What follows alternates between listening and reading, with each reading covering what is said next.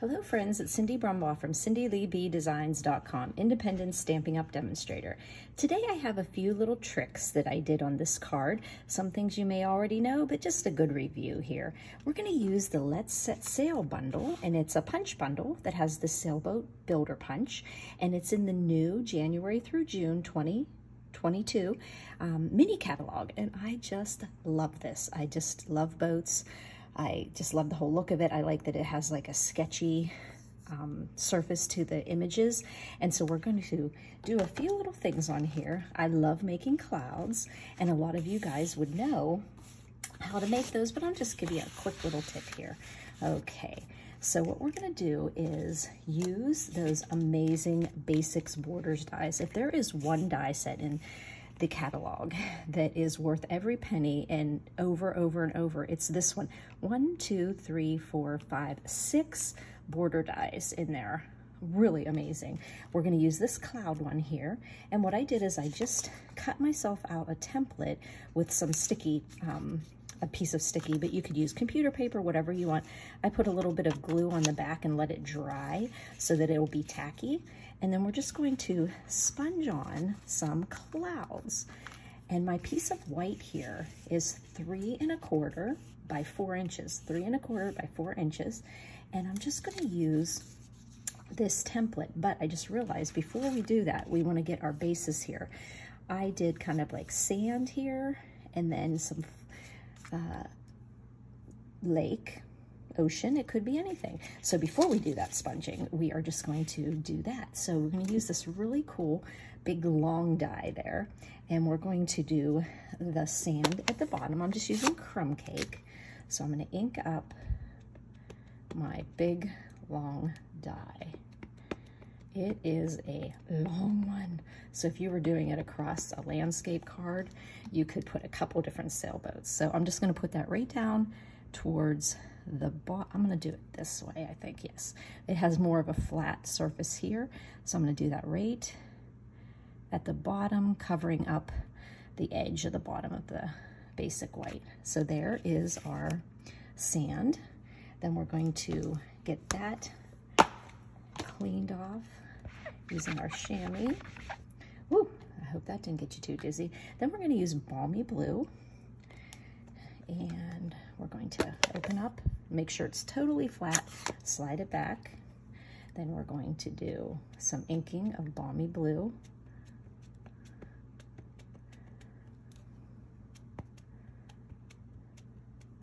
Okay, and then we're going to put our balmy blue. I think I'll do that same thing and just kind of get that blue in there. Okay. And the ink is going to look really dark, but it will dry a lot lighter. So there we go. And now I messed up my pretty piece, but that piece was to be the piece I was going to do my sponging on anyhow. So now you can see I have the 2 layers of land and water. So then I'm going to take my ocean, on top of my ocean or lake, and I'm going to put my clouds. Now, the clouds, it's the edge of the clouds that creates the illusion there. So wherever you begin it, you're going to have the white. So I'm just going to put that on there. I'm going to be using my balmy blue. And oh my gosh, where did I put my, okay, I will show you. Like, Stampin' Up! Has these amazing blending brushes here. It just happens to be before we carried them, I had these generic ones. So I'm going to go ahead and use this one because I always use it for blue. But oh, these are amazing, especially because they have a nice wide surface on them. And you get 3 of them in a pack in the annual catalog, the blending brushes. But I'm just using one I had from a long time ago. So I'm getting some blue. I'm rubbing off a little on the side because I don't want to get a blob. And I'm really concentrating on that edge. Okay, there we go. That's our first layer. Is that amazing or what? So now my friend Lynn is very good at making her landscapes with clouds. So I'm going to get a little more ink, take a little off, and then I'm going to do some more. And this is kind of where a little less is best here. Okay, There we go. We have another layer there. Now we just kind of want to change it up. Let's put one more layer, and I'm going to do it this over here. This is a nice long die, so it will go across your whole card if you're doing landscape, which is nice. And then you can like move it around, get a little more ink there, do a little sponging off. I like how forgiving this is, because even if I jumped it there, it just looks like part of the clouds. Okay, so there we are. We have our 3 layers there of some, and I could have varied it a little bit, you know, but it still looks great because we're going to be putting our sailboat on there, and that's where I'm going to have a pretty cool trick to show you. Close those ink pads, because as you found out on my heart wedding card the other day, I had a ink pad disaster. Okay, so we're going to have our little palette here that we're going to work with. See a little paper edge there. Okay, so now we're going to work on the sailboat. Now you're thinking, oh, wow, I could just stamp this whole thing at one time, or do you ever have to try to just do one piece and you're putting the paper in and it's crazy. So I'm going to show you a quick little trick that I do. Now, I just took my punch. Okay. Now, which way did I do it here? I just took my punch, put it in a piece of white paper, and I punched out the negative, okay? So the next thing I'm gonna do is take that negative. I'm gonna put a piece of dark paper behind it, you know, like brown or black or navy or something. But I actually wanna show you this little trick. I'm like getting ahead of myself here. What I'm saying is, look at the way these are on here. We've got and why don't I just go ahead and show you? This will make things go so much quicker. Now you're thinking, how did I know where to put these? Okay, so look at those stamped images and look how this fits over it, and you can punch it all at one time. Well, to be able to do that, all you have to do is do that negative, put it off, and yes, I'm gonna do it right here on camera. We're gonna pretend that these were just coming out of our stamp set, okay? All right, so you have that piece of paper here. You're gonna take each one of these stamps, and because you have the black behind the white, you can kind of see. Oh, another trick I did too is I put a tiny bit of tape so that my white would not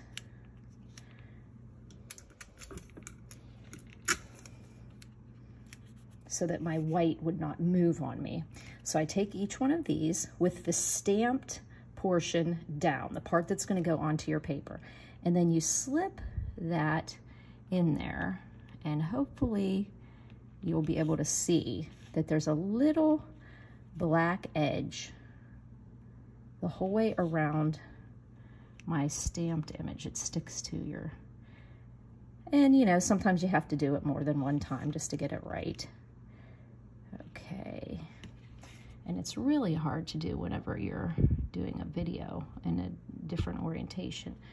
Okay, so there's one stamp. Then we have this other sail here. We do the same thing, and that's why putting the piece of tape down on your black is really helpful, because it keeps the paper from moving. And the photopolymers are nice because they're sticking to this paper here. And then we'll take the sailboat and do the same thing, really paying attention to the little flag at the top that also, you know, can double as a golf flag. Okay, so you want to make sure you got a black on each side of that long, thin, and then I have a little black around the whole bottom of the boat. And I might pull this just a little bit that way. Looks pretty good to me. Okay, so now these are all sitting onto the paper as if you were stamping them down. Then you simply take an acrylic block, put it onto your paper, lift that, and now you have the exact way that you would punch. And then we're just gonna move our template off, and I'm gonna show you how easy this is to do. And you can actually save this template because it's not like when you're using a Stamparatus and this is always going to punch that way. Okay, so the next thing you would do is, watch how cool this is. And this is like nice because you could stamp a whole bunch of reds, a whole bunch of browns, a whole bunch of yellows, and mix and match all the colors of your boat. Like maybe you want a red sailboat. But the other thing is you want to look at the way your punch is going to punch. Now, if your punch is going to come in here and you want to punch this way, then make sure you're stamping to match the same way. Notice this? Like this is the way it's going to punch. So that's the way I'm going to do it. So I'm looking at the punch and I am stamping in the same direction. Now right now I'm just using the Poppy Parade. Okay. And we'll just put that there. And now watch how magical this is. You just put that in and you can punch all 3 of them. And the nice thing about our punches is right when you think you have it ready to punch, just gently push down. It'll hold it in place for you. It's almost like it doesn't cut through. You just kind of hold it there and then we're going to punch. And we have a red boat and 2 red sails. Now, let's not stop there. Another template. Let's do another color, okay? Clean off our photopolymer. And then we're going to do, that was Poppy Parade. We're going to do Daffodil Delight because that is the way my boat was. Let's see if I can put that in there. Okay, so now we're just going to stamp in Daffodil. And once again, take a look at your punch before you stamp. Remember, your punch is going to go in the same direction. So we're going to do yellow, Daffodil Delight. We're going to clean this off, and then we're going to throw yet another one, and this one we're going to do our boat, and our boat is soft suede because I wanted it to be a little darker than the sand or the ground, the beach. Okay, and once again I'm looking to stamp the same way my punch goes. Just saves me a lot of trimming and messing around. Now this soft suede is going to definitely dry lighter. Look at the difference here in the colors. I stamped this right before I started the video, and this is immediately doing it there. So it does dry lighter. And then I just can come back here, put my punch in, line up all those images. Notice they all work perfectly. I tend to focus on that little boat in the inside. Now I don't want to take any of these stamps off this block. Oh, too bad I couldn't just stick them in the old wood block cases, and then it'll be permanently adhered to my block. But then, of course, if I want to do a freestanding boat, I can't do it that way. But this is nice to get all of the pieces that you need. You know, and you can do this with any punch that has this. The first time I ever did this was with our snowman punch, and I wanted to do a whole bunch at one time. But anytime you have a punch, if it's any punch that has little pieces in it, if you do that technique where you just put down the stamped image, then put a piece. Now, of course, this is a lot easy with photopolymers, but it can be done with red rubber. I'll just have to figure out a way to show you how to do that. But you then put your stamps right in place and then put your acrylic block and pick them up, and you'll have a lot easier way of getting a bunch of things done at one time. Like, think about how you could then mix and match. Like, maybe you want to do it, maybe you want to do that. Maybe you want to do a red with brown and yellow. So you can just make any type of one you want, but of course I decided to do the poppy and the daffodil. Okay, so there we go, poppy and daffodil. So let's go back to our card here. Since the white that we did was 3¼ by 4. I could have did a big border on it, and actually, see, I could do something like that. I could make it look like that. I love the fact that you can do different types of, well, should I do it, kids? Should I maybe get that and do a border? Like, you could make it flush at the bottom and just have a border on this side. That's a different way you could do it. You could actually make a bigger border, and you could have it come a little bit on his side. But what I did is I just went 1/8 of an inch bigger. Or no, actually, it would be, yeah, 1/8 of an inch. So that means this was 3 3/4, so this is 3 3/8. This was 4, so this is 4 1/8, okay? So we're just going to go ahead and pop that on to our, oh no, we're not gonna do that yet. We have to stamp.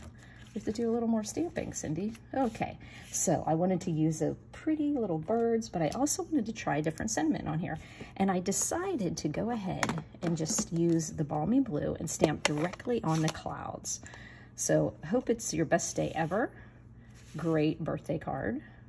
This could be right here, a graduation card, because you know in January we're already thinking of the June graduations. So I'm gonna put let your dreams set sail up there at the top. Hold it just a tad bit of time there so we get a good image there. Okay, then we want to put some little birds over here, but let's put our boat on first. So our boat, I'm going to do a little bit of Tombow here and put our boat on. Just gonna make sure you don't put him in the sand. Make sure he goes in the water. There we go. Okie doke. And then we're going to be putting these on. But before we put our sails on, we're going to go ahead and put our birds in there. Okay, and the birds, just make sure your birds are going in little V's. And I went ahead and used Memento Black for that. So stamp those little tiny birds.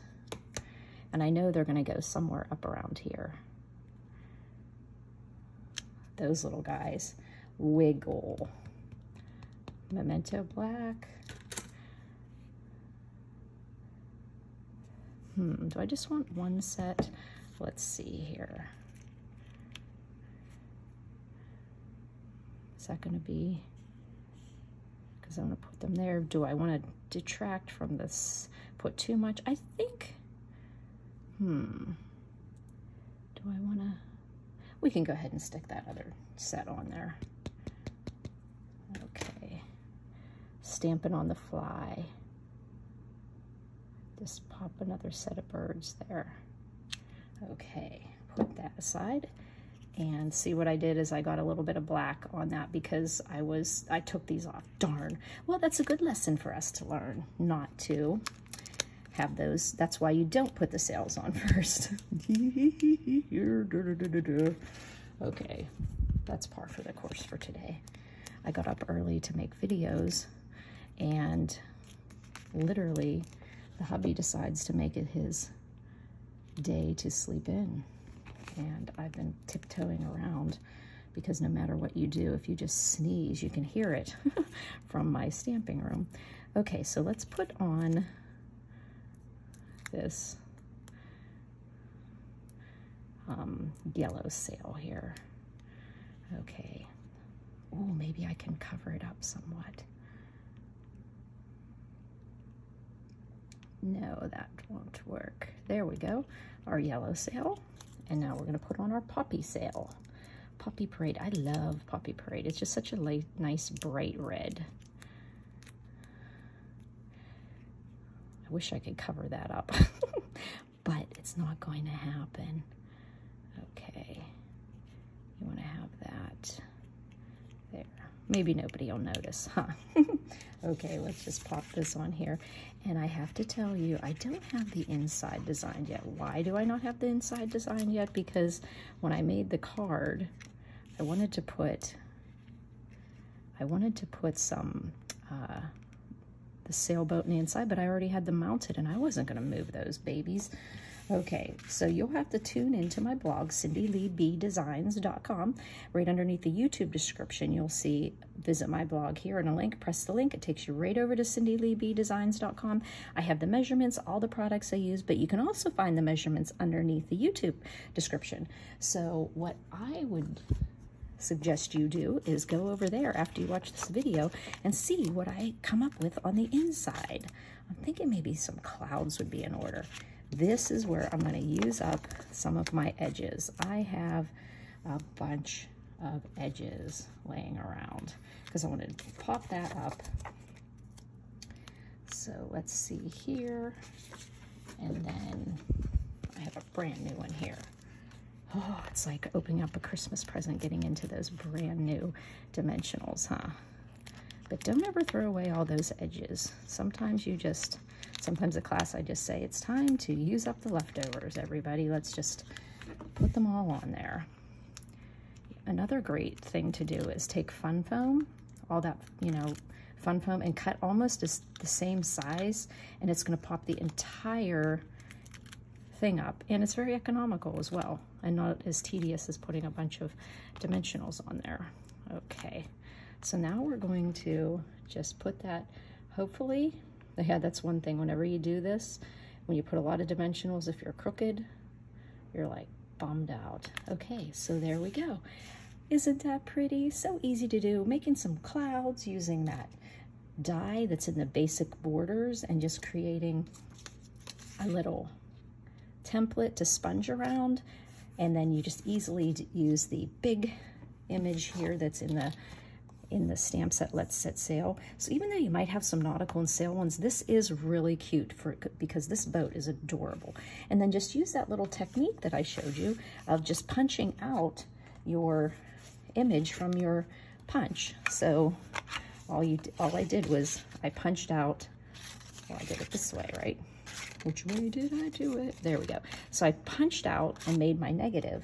Then I put it down on a piece of black paper. I took each one of these stamps, I turned them so that the stamped image that would go on the paper goes down first, and I just laid each one of them in there. See, I just laid them in there, and then I took my acrylic block and picked them all up at one time.